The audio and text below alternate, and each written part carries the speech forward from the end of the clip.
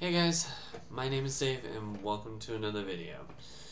So, I didn't, I don't know if I would have ever talked about this prior to today or not, but I've always had a really high interest in like the psychology behind dreams or the symbolism behind them.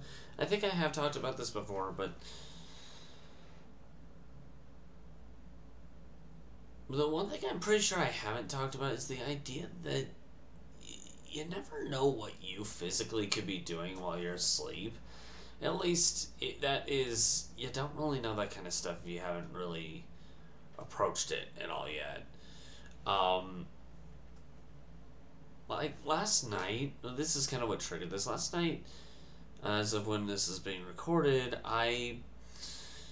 so while sleeping, apparently, like I don't remember what dream I had at all, which is something completely normal. Whatever it was, it caused me to like sweat profusely. Um,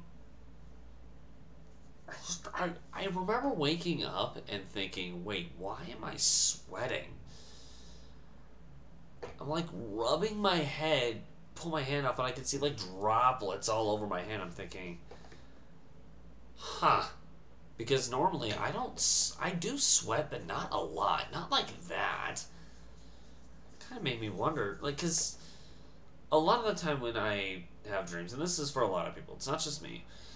A lot of the time when I dream, I usually, unless it's something irrelevant, something that doesn't matter to reality whatsoever, I usually don't remember what I dream about. Unless it's. There are rare exceptions. But without that, it's just. This is some stuff that just doesn't generally happen. And with that being said, I wake up sweating. I'm thinking, the heck did I dream about that's causing me to sweat like this? I'm and I'm still trying to think of what in the world I dreamed about to this very moment. But it did get me thinking about the whole situation. It made me think this is still very intriguing to me. It kind of made me think of how many physical things have a tendency to happen while somebody's asleep as well. I met people who talk in their sleep, people who walk in their sleep, just kind of move, toss, and turn while they're asleep. People who struggle to breathe, and yeah, people who sweat a lot. It's as if their physical bodies try to match they believe whatever they're dreaming about kind of lines up with reality, and at that point, it's like, no, obviously it doesn't line up with reality because it's not what reality actually is. But at the same time, I guess it's just this is kind of where the whole dream aspect intrigues me outside of dream symbolism. And it's the fact that your brain has a tendency when this kind of thing happens. It's your brain believing that what's going on in the dream is happening to your real life self. It's the same concept that causes people to die when they're in their sleep. Usually in the dream they're dying, and because the brain thinks, oh, this is the real you, it kills you in reality. Now, I've died in my sleep several times, and obviously I'm not dead IRL, so my brain isn't to that degree. But it does kind of get the point across, and it's something that always has piqued my interest. I've never had the opportunity to like do any kind of dream therapy or studies, which is something that if I was ever asked to do, I would say yes, because it's something that I've always had a high enough interest in to want to be involved in that kind of thing. But at the same time, it's just something that I've never really found the opportunity for because it's just not common to study that kind of thing. At least not as common as studying some other stuff. And that's fine. That is totally fine. I get why. I get it. But at the same time, it's something that I wish just was more common. Because every time I wake up from a dream, I'm always thinking, well, what the heck did that mean? Like, say, like going back to a dream where I was like as a kid, I had a dream, and I've talked about this before, where I was laying in bed, I sit up and I see this giant wasp next to me, and I scream. After that, I wake up. I actually physically wake up. That's not part of the dream. I legitimately wake up. But point is, I remember thinking about that, looking it up. I'm like, huh. So it means I'm overcoming something. Okay. I remember that being my initial reaction. But the more I think about the different dreams I've had in the past, the more I come to some kind of mental realization that there's just been a lot going on in my life recently, to the point where it's tough to just... It's hard to just ignore. And saying it's hard is a very big understatement. I wish I could say I was over-exaggerating about that as well, but realistically, I'm not. Dream symbolism is something that I'm probably going to start talking about more frequently the further into this channel we go. I think it'll be an interesting topic to fill up the vlogs for while I'm trying to think of something psychological. We also have dream therapy stuff we can talk about as well. I may even plan out, if I can, I might see if I can, like, schedule an appointment with a dream therapist and see if I can, like, do an interview with them at some point, if possible. It'll be something difficult to do, but I think it would be it would be intriguing to me and a lot of fun simultaneously. The weird, interesting thing for me on that front is that the more I look into the symbolism of dreams, dream therapy, why things happen physically to you while you're sleeping, the more I learn about my own self, some stuff that I didn't know before. Like the sweating thing. Prior to that, believe it or not, there were some aspects that I actually learned about my own personal self that I did not know before. I don't sweat very often. Now, that's not what I learned. I didn't learn that I actually can't sweat. Come on,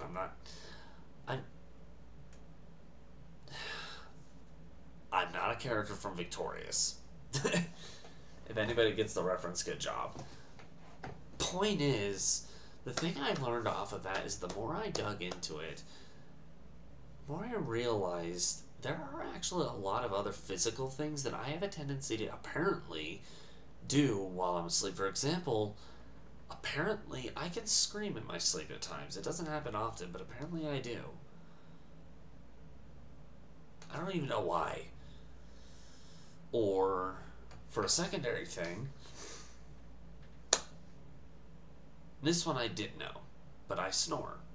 And apparently this part I didn't know about it, though. I do snore, yes, that part I knew, but the part I didn't know was the fact that when I do snore, it's hit or miss on how loud the snoring can actually be. Now, there are other things about me that I already didn't know, and I'm not going to go too much into detail about this time. But another good example is that I am a narcoleptic insomniac. I'm trying to shift that as best as I can. Now, I want to point out, I am a narcoleptic insomniac, but I am not diagnosed to be one. I just have a lot of the symptoms of it. Something I actually do kind of want to dig into. It's just interesting how the reason I'm saying all this is the point I'm trying to make is every time I wake up and I see different physical outcomes, I always find it interesting how much you can learn about yourself simply from waking up from sleeping. Which is not something I thought I'd ever say, but it is intriguing to me how much simply waking up can teach you about yourself. How much, at least for those who are observant about their sleep patterns. It's something that's always going to pique my interest.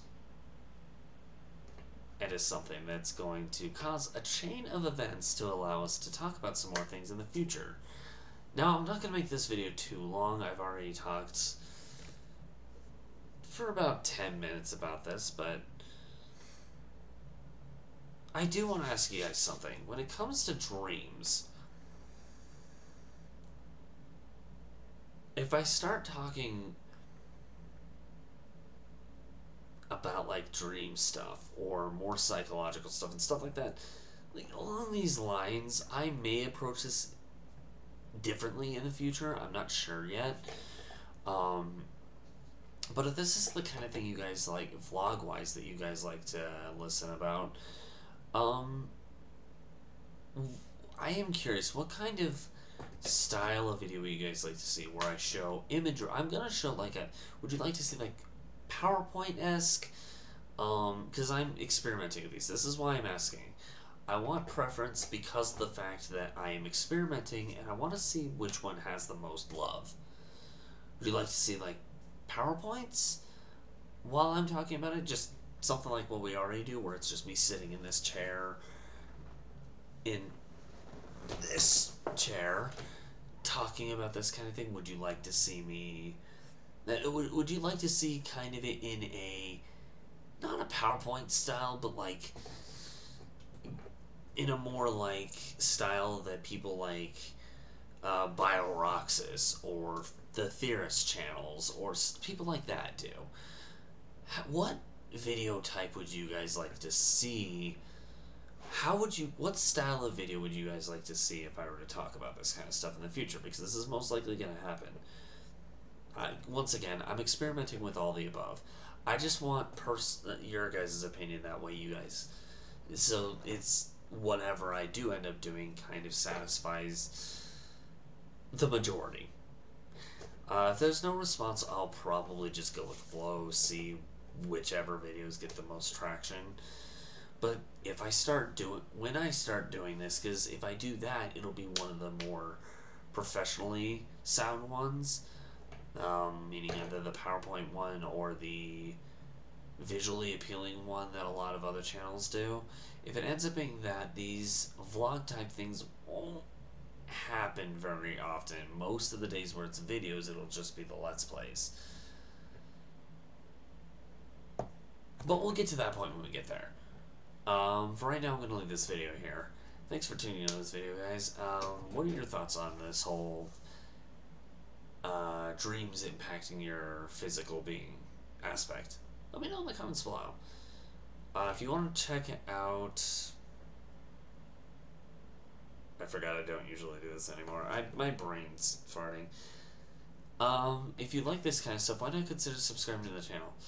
I do vlogs like this 3 times a week at most.